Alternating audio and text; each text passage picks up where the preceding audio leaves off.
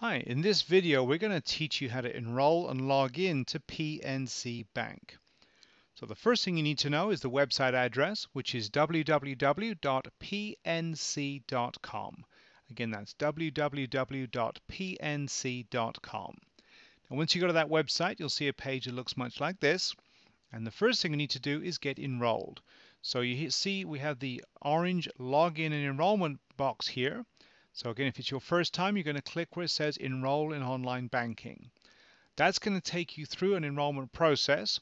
So once you've read all about the online banking services, click the Get Started button at the bottom, and that will now start to take you through the enrollment process. It's going to ask you some security questions, have you set up your user ID and your password, and at the end of the process, you'll have immediate access available to you to your online banking.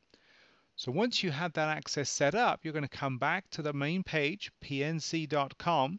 You're going to enter the user ID that you just set up, click Login, and then it's going to take you directly to your accounts online. So that's how you enroll and log in to PNC Bank.